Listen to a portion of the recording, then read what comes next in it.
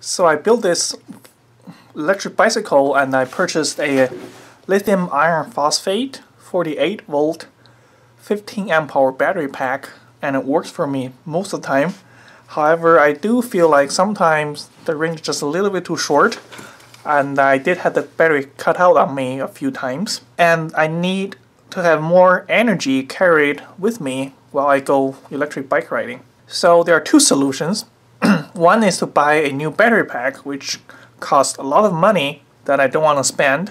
The second option would be I have some power tool battery that's lying around 90% of the time doing nothing. So I thought if I could make them work for me, and I purchased this MPT7210A maximum power point solar charge controller. Idea of the maximum power point solar charge controller is for any solar panels, you have a maximum voltage it can provide, Vmax here. And then when you completely short out the solar panel, you'll get a current max. We'll call it I max. And then there's a linear line connecting between the Vmax and Imax.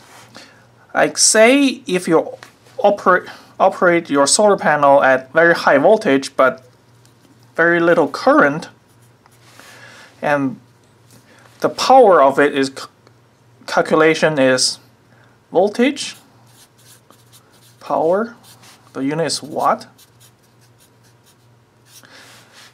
is equals to voltage, volt, times current, which is amps. So if you operate your solar panel at this point as very high voltage but low current, the voltage times current is going to be low. The same if you operate at very high current but very low voltage, you're getting very low power as well. So if you operate your solar panel at this region, you're going to get the maximum power. Hence, this is a maximum power point. And that's all there is to the controller. It can adjust which point it operates along this line. So all there is just a smart boost controller. So if I feed my tool battery, which is rated at 40 volts, and then the battery pack I'm planning to charge is at 48 volt, in theory this will work. Okay. Yeah, these are the DeWalt flexible battery that I have. I happen to have these just because I use DeWalt tools. In fact, any lithium power tool battery would work. And these are rated at 20 volt 6 amp hour, which in fact they are 18 volt 6 amp hour. So each of them will have 20 volt, which is actually 18, times 6 amp hour, and that gives you 108 watt hour of energy. And then I have two of them, 108 watt hour times 2 equals to 216 watt hour.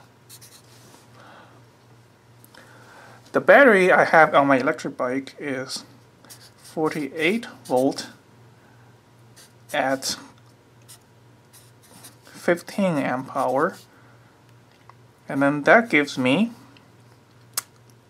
720 watt hour. So I'm getting a 30% increase on my energy capacity.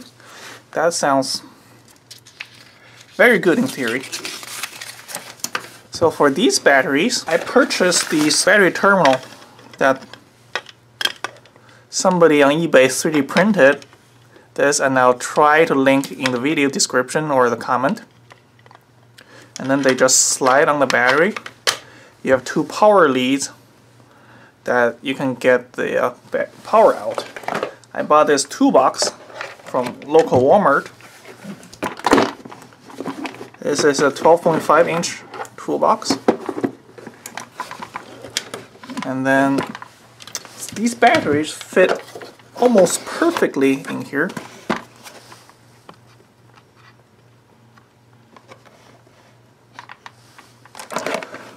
In fact, I just had to put a little bit of these felt padding for furnitures, and then they will just slide smoothly in there, and they don't move either. And then the second battery will be somewhere here. My charge controller is going to be sitting in here. This will be my electric bike boost pack. That gives me, in theory, 30% more range.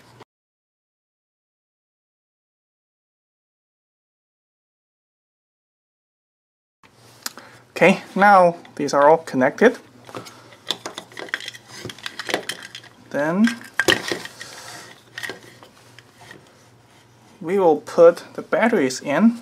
I put two in series because these two, this controller can take anywhere between 12 to 60 volt input and output at maximum of 84 volt. So this is only a boost converter. And then two of these will get me to 40 volt, which is still under the 48 volt rated voltage of my battery pack. Then. Okay, it's working. I'm gonna connect this charging cable, which it is a just regular household computer cable or something, but my electric bike battery uses this type of port. In electric bike, this is neutral and the white is positive. I'm pretty positive about it. And the ground is just doing nothing. Into this toolbox. Okay.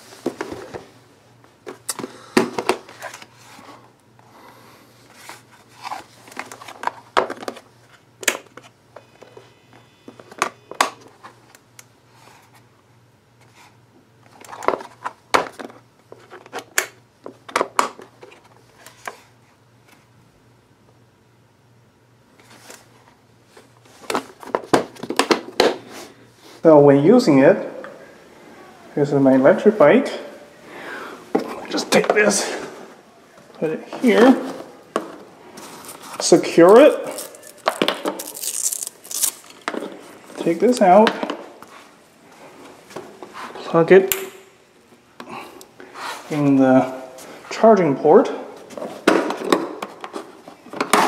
turn on the power, and click OK. Right now the battery is full, so you can see this indicator is just like freaking out.